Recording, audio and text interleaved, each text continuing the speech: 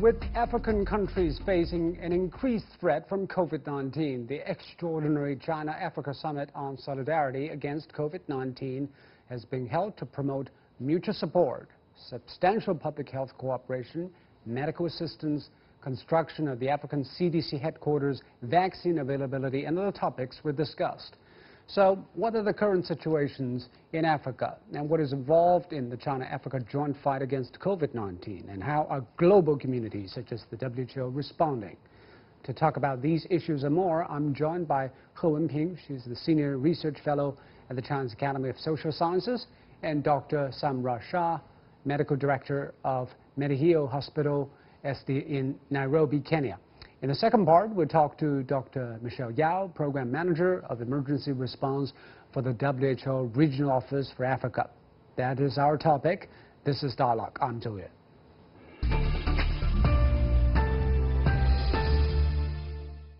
So at the extraordinary China-Africa Summit on Solidarity against COVID-19, Chinese President Xi Jinping and leaders from South Africa, the African Union, Senegal, UN, and the WHO delivered their views and also announced their policies on the joint fight against COVID-19. So, Ms. He, from your perspective, what is the most urgent issue for Africa in tackling this pandemic? Well, of course, it's fighting the COVID-19. That's the priority mission right now. We all know Africa now are also suffering from this virus. Even though those number, the affected those patients and also the death toll, now comparing with other continents is not that high. Yeah, before people thinking Africa maybe is potential. This very the center of those pandemic compare together with like India, Brazil. But now we see the India and Brazil all rising very rapidly. Those affected. But why do you think it's still very low? Is it because undercounted or it is still developing? Oh, I think both reasons are many. Some are saying because maybe the number just the tip of the iceberg.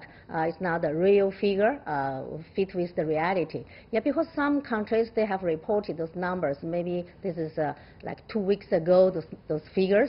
Not daily, reporting those figures. And some of the countries are short of those test equipment. So those testing kits are simply not available.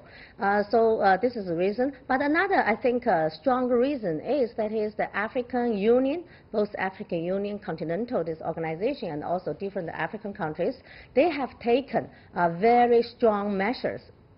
Actually, even from very beginning, even since the January, the middle of January, yeah, when they heard some things happening in some part of the world, and then they immediately, like the CDC, we just talked about the Center of Disease Control, Africa, so they immediately began those training for the expertise, like South Africa, this biggest economy in Africa.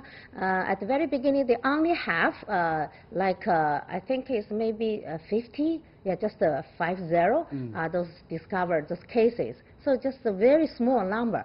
But even though very small number, and President Ramaphosa immediately issued this lockdown. The country, for 3 weeks.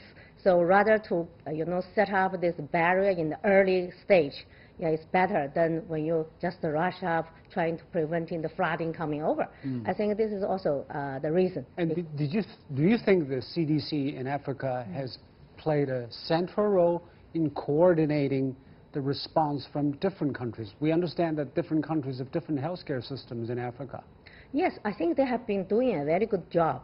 The CDC, they have issued very earlier stage, they issued a strategy and also pour over some fund. Some countries, they're very poor. They have no money to deal with this disaster. So they pour over some fund. It's called the Fighting COVID-19 Fund. So can help some extremely poor country, least developed country, to get some help from those funding. So CDC also training expertise, as I just mentioned. So the training expertise and to help those countries, they're simply short of any know-how people. So I think through those expertise training and pour the funding together, and also to coordinating all those situations in different countries.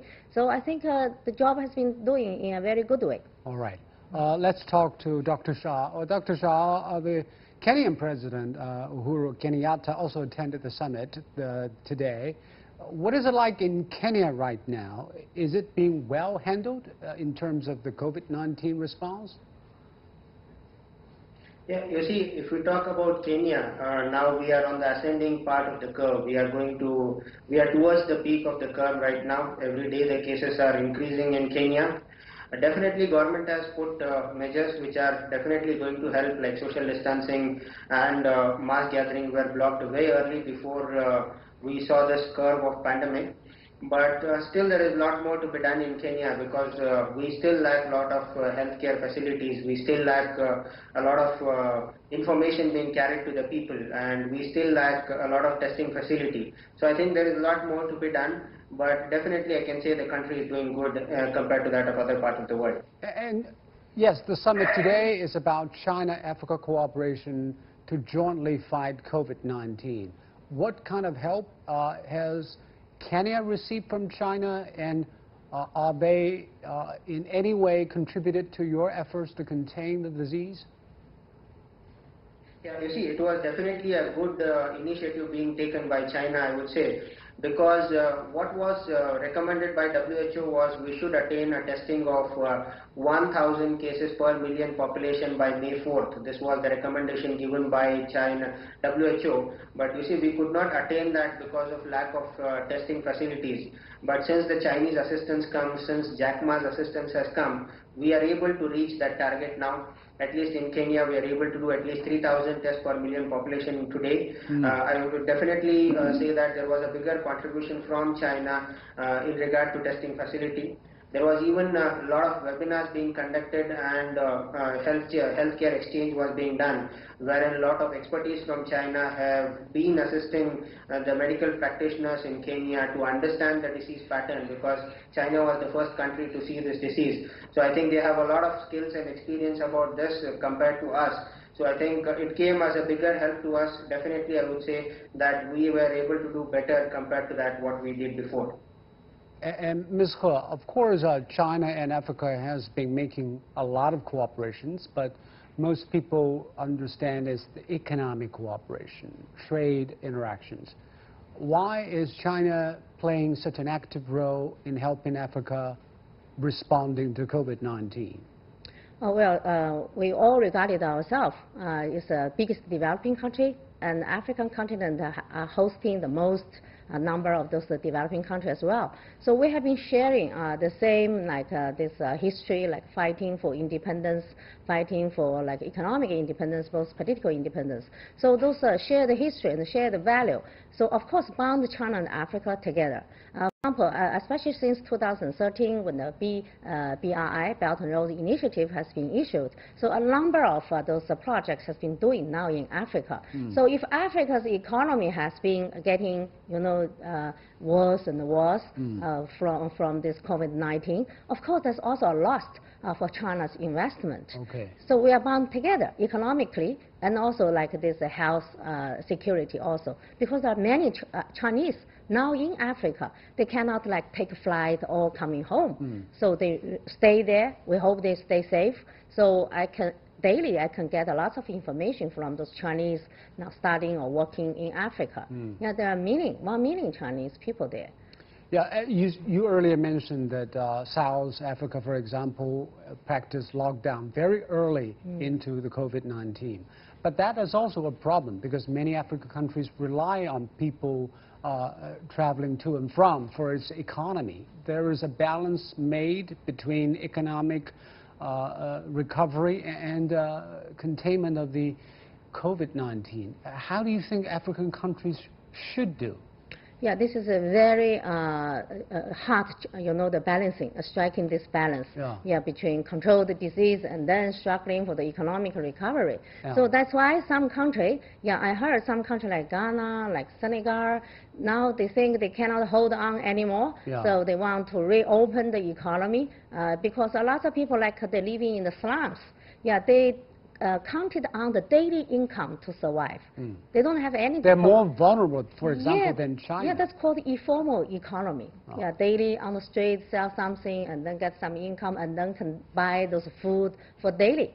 So they don't have any deposit in the bank. So this kind of issue, I think now is a test for those African leaders, how to keep the balance.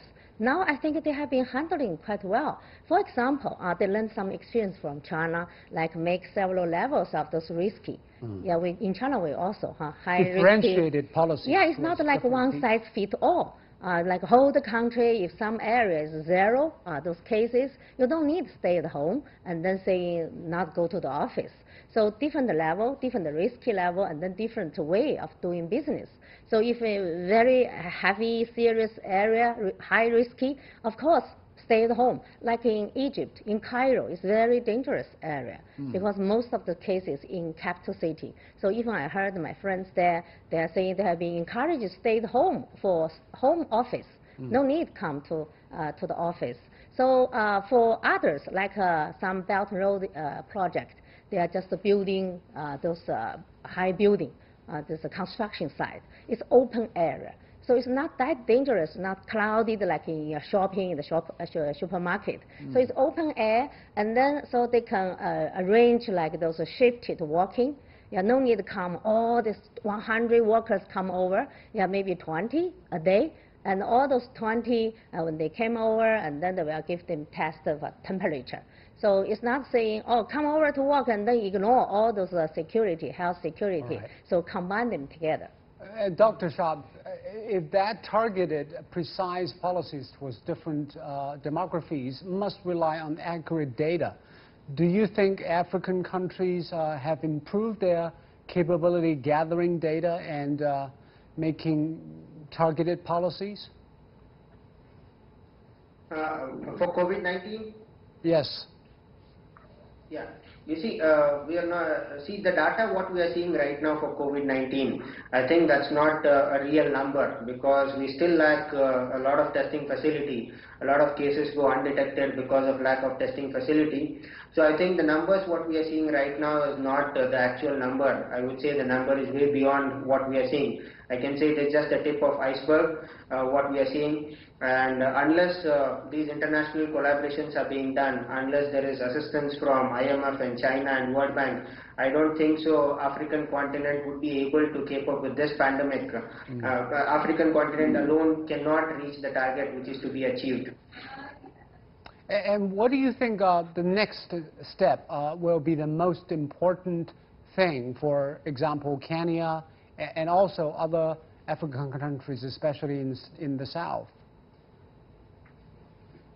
Yeah, you see, what is more important right now is that we need to have more and more technology. There are three issues I would say. The first one would be we need to have more and more of information technology, because you see there is still on the ground level people have a myth that Africans will not get COVID-19. Say black tea helps in immunity and you don't get COVID-19. Such kind of thoughts are still there across the country and across the African continent. I think the lack of information technology is the biggest challenge what we have. The information should reach even the periphery of the country. That is the first thing what I feel. Then secondly, I feel there is lack of collaboration between the government bodies and the healthcare facilities, or I would say public-private partnership, which is going to definitely help us if we have a public-private partnership to cope up with this pandemic. And third thing is, I think there is a lot of healthcare facility in the form of, we don't have many isolation centers for COVID-19, we don't have many ventilators for that matter, we don't have many testing facilities for that matter. So I think if the assistance is provided in the form of ventilators, masks, then isolation facilities, the hospitals to take care of COVID-19, I think it's going to change the curve, definitely for sure. All right. Thank you, Dr. Shah, and thank you, Ms. He. And in the next part of our program, we will talk to Michelle Yao, Program Manager of Emergency Response for the WHO Regional Office.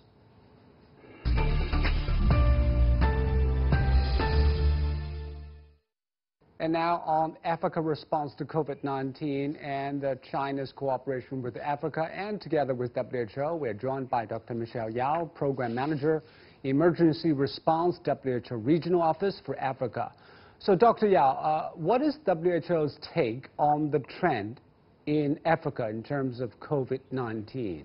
For WHO is to ensure that at least we have a strong surveillance system that can help us to detect cases to confirm them and then isolate case and also provide appropriate treatment, while also ensuring that communities are well informed about preventive measures, and these preventive measures are in place.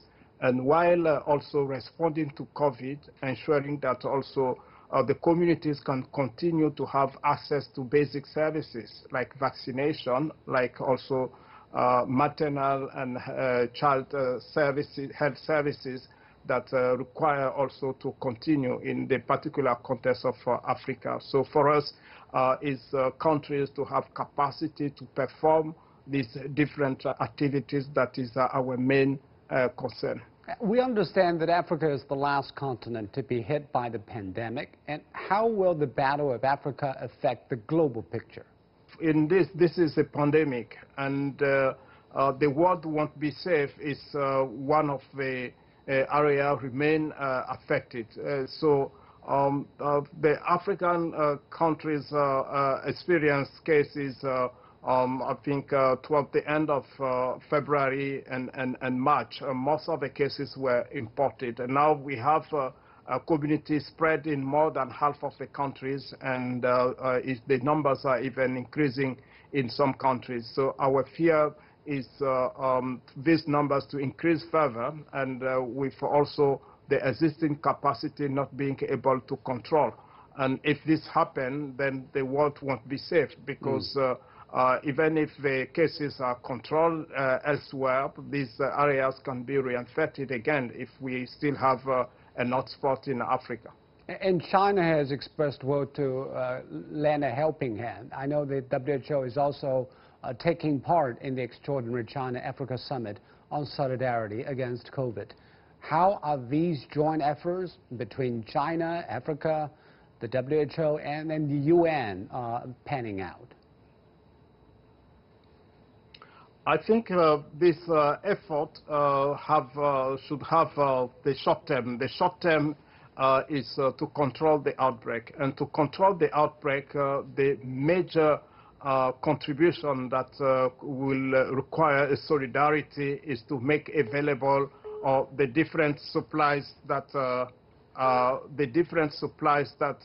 is required for Africa to respond to the crisis. It includes protective equipment. It includes also laboratory equipment, as well as laboratory supply that is required for the response. So these are critical support that is needed for the detection, as well as also for the treatment. The treatment capacity include equipment like oxygen suppliers, or also ventilators that is required for countries to increase this capacity. And the last component is, while doing so, to be able to cover the vulnerable people that need basic interventions, including even access to food, as well as also other services that have to manage the health conditions that are recurrent in Africa, like malaria, like TB, like HIV/AIDS, and other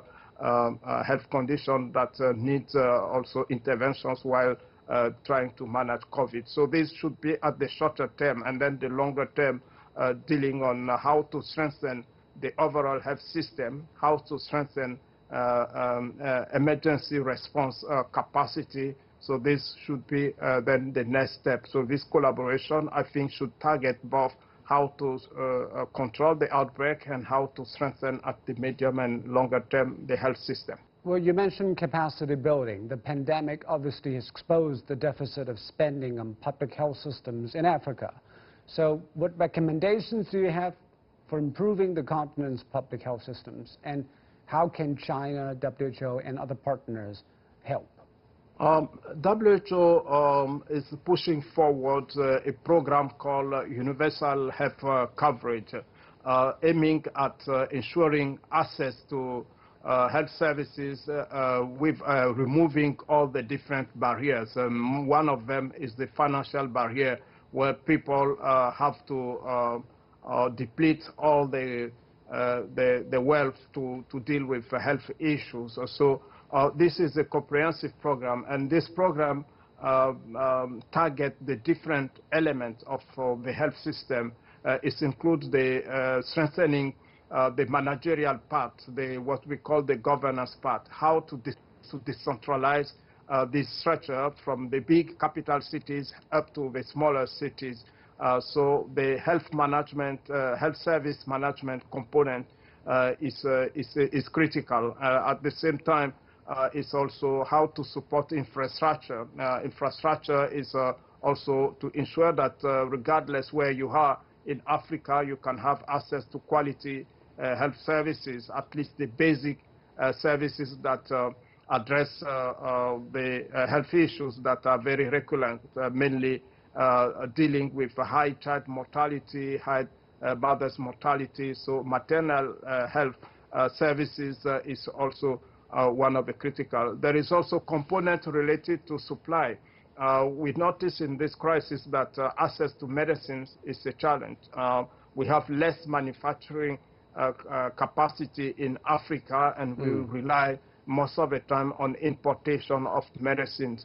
And this cannot help to cover the gap, mainly when we have a situation like a pandemic where each of the countries need to produce for their own citizens. It's make it difficult. So the supply as well as the different equipment is also critical, and also some of the innovation, connectivity. If we have to build more capacity, COVID teaches that, for example, to do training, virtual training, a good thing to move forward. But in many African countries, this is not possible in many of the cities, as well as also using it even to track contact and to follow up contact in places where you have met. So these technologies into the health system is also one of the points. And then the last point is how can we train more people?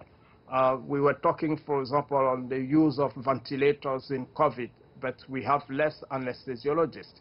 So how to combine effort to train more people based on the specific need of Africa is essential. So this global solidarity in support to all the different elements that I mentioned, the governance, the health services, the equipment, the health human resource training, as well as even the funding mechanism, how poor people can have access to the services. So there is a need to put in place a funding mechanism that can allow access to this fragile population that we are experiencing. And then the last part is how can we then build a stronger rapid response mechanism to respond to the different crises, public health crisis, but also natural disaster and humanitarian crisis that we are having in Africa. As you said, probably COVID-19 is not only a public health challenge, it's also an economic and social challenge. I know African countries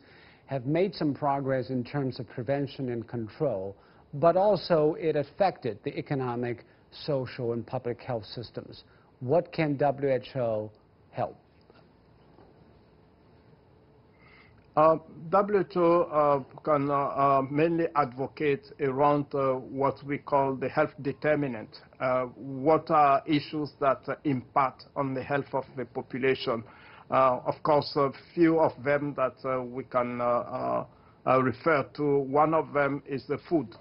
So food security, having access to food, like increased capacity of production, but also availability on the market with transport and so on. So it's about agriculture, but have also an economical and also development issues. There is also ensuring that people have access to the basic to avoid some of the disease, access to water, even access to basic activities that can increase the income. And this income, if it's well invested, can also have an impact in terms of child mortality, in terms of mother's mortality, because at least they can have the minimum to access to the health facilities. Obviously, COVID-19 is still raging in Africa, but the sudden region is the most affected and overtaking the northern region.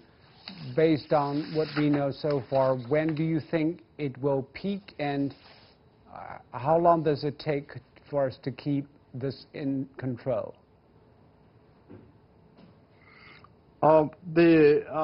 It's difficult to say. In the South Africa is actually one of the epicenter right now, with an average between 2,000 and 3,000 cases per day. They are doing the right thing. They need to scale up. They need also to address the different drivers, the risk factors, including transmission within the community, and ensure also scale up preventive measures. But it's difficult to see the peak is still increasing. For time being, I think it will increase again more in the coming week, and maybe I may not say give a time, but if we look at the different cycle, it takes at least 2 weeks for people that have been contaminated now to see the impact. So what preventive measures that are in place now will be seen in 2 weeks. So probably in 2 weeks' time, we can see if the trend is decreasing or if it's still increasing, but difficult to set a right time. I think we are encouraging the health authorities there to continue what they are doing well. They are increase the testing. More than 20,000 testing per day is a big step. They need to continue, and they need also to strengthen preventive measures and also have a tight surveillance system that can help them to make an appropriate public health decision that will help to stop this increase. All right. Thank you very much, Dr. Yao. Good luck. Thank you. And that will wrap up this edition of Dialogue here on CGTN. I'm Joe in Beijing. Thank you so much for watching. Goodbye.